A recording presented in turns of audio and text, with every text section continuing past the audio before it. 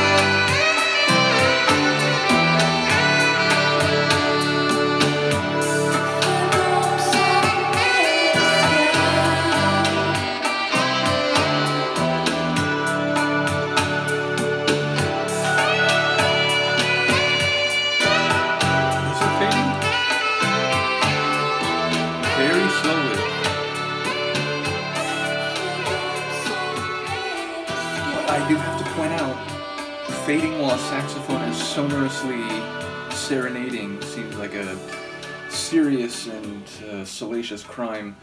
I've run out of alliterations, but yeah, people will know I'm a huge fan of the sax, and there's something about 80s sax. I don't know, I've heard tunes in more recent years use a saxophone, but something about the way the saxophone featured in a lot of pop and soul tunes in the 80s, it just found this really magical ingredient in so many tracks. So yeah, this is another one where it plays a small role and mostly in the latter stages of the track, but I think that was a really nice addition.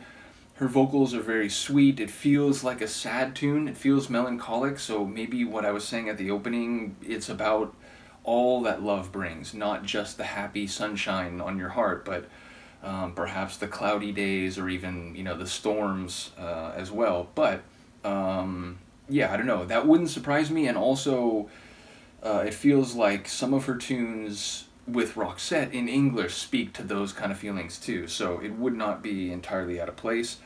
I wonder, the release of this album, was this released before or after Pearls of Passion, which I know was also 1986, I wonder the timing.